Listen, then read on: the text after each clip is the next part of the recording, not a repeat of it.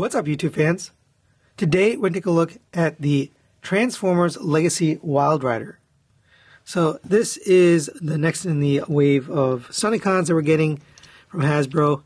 And I did look at the drag strip, and I haven't looked at the Motormaster, but eventually I'm going to get this whole thing, put it together, show you the full combiner.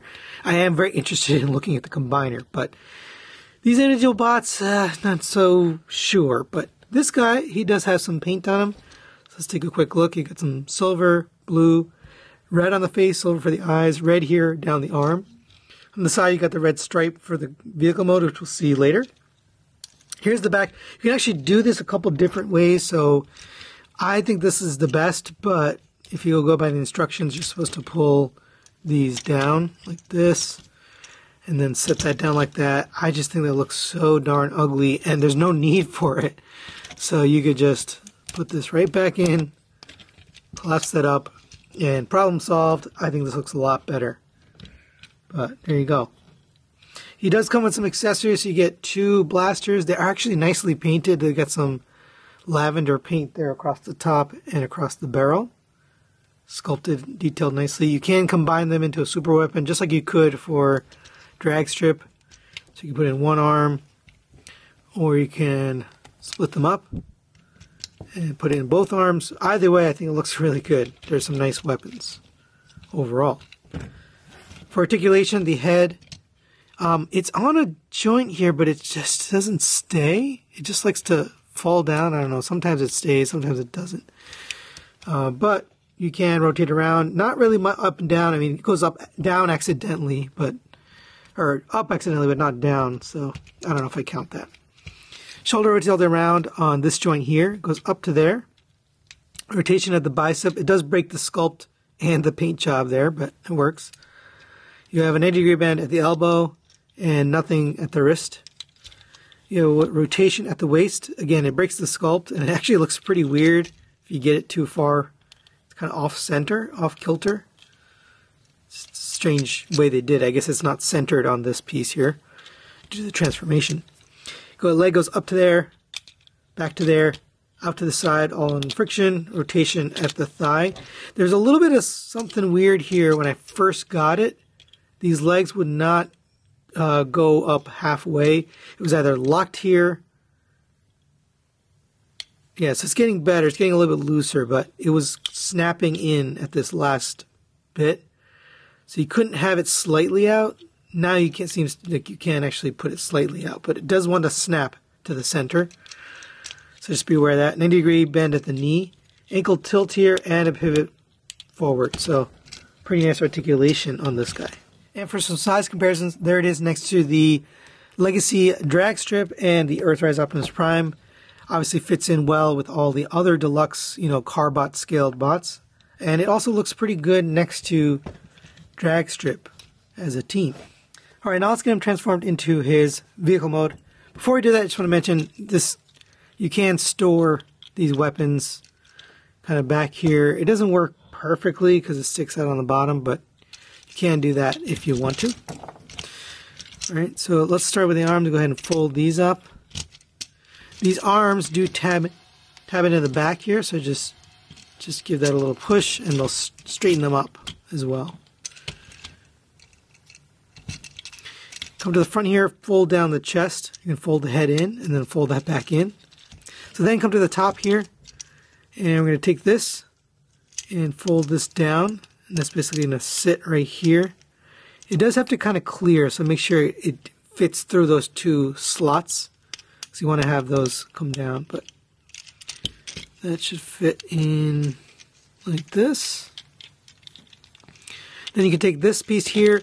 This is actually kind of weird. It's a translucent plastic piece. It clicks in and locks into place, but it doesn't feel good or sound good, but it works. So I don't think it's going to break, but I would just be cautious since it's all translucent plastic. But so far, no issues.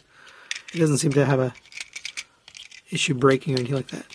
Go ahead and open up this panel here. I'm going to rotate at the waist, and that allows us to take this piece here, fold that down,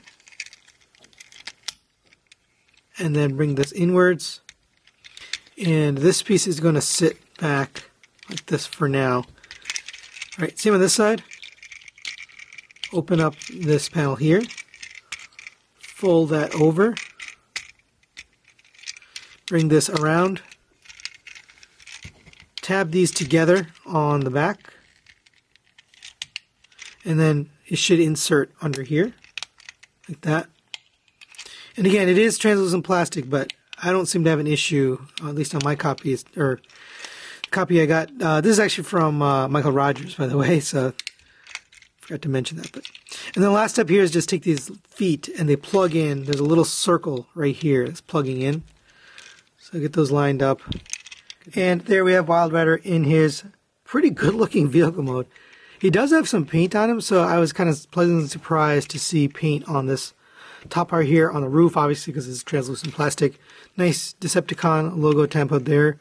Translucent red as you'd expect, and then the red stripe along the side here. It's got a little bit of metallic look to it. Here's the back. It would be nice if they painted the lights, but I wasn't expecting that. Overall, pretty clean looking vehicle. Now, I do have this weird thing. It doesn't perfectly go together. You know, if I try to get the top in, the bottom comes apart, the bottom in, the top comes apart. It's just not a perfect, exact fit. Close enough, but it does roll. If you push these feet in too far and the bottom sticks out, it will catch on those, so you're better off just keeping them straight, you know, basically perpendicular, or parallel, I mean, and it does roll nicely. You can take the weapons, and they will store nicely in here. And that looks pretty cool. I like this. All of these store their weapons very nicely. And for size comparison, there it is next to the Legacy drag strip and the Earthrise Optimus. Of course, fits in perfectly. I really like how this set is shaping up, at least in vehicle mode. It does look good together. So I'm excited to see what the final combined form looks like, especially since they're going to be in their car modes. But there you go. So final thoughts on the Transformers Legacy Wildrider. Let's start with the positives. It's a pretty good looking bot. It's got some nice paint on the head, chest, arms, and in the vehicle mode. Nice painted guns, and those look pretty good as well. I like that you get two. They've been giving us two, so I hope they continue that trend with all of them. I think we are getting two with each, so that's good. We just got the tease of the breakdown. That's from, I think, a toy show over in China or Japan. And it looks pretty good, so I'm hoping that one kind of has the same things. I also think that the overall aesthetic is pretty good. Negatives-wise on this, there are still some gaps. So you still got the waffles here in the legs, in the arms, both in the upper arms and the lower arms. But the fact that it's a darker plastic, it's harder to see it. You don't really notice it as much, but it is still there, and this one is pretty significant. There's quite a few on the arms and legs, and even down here. It's just the color kind of hides it. That's really it. I do recommend it. I think it's going to fit in beautifully with your chug scale, and this is coming out to be a nice set, at least in their vehicle modes and most of their robot modes. So that's it for today. Thanks for watching. We'll see you next time.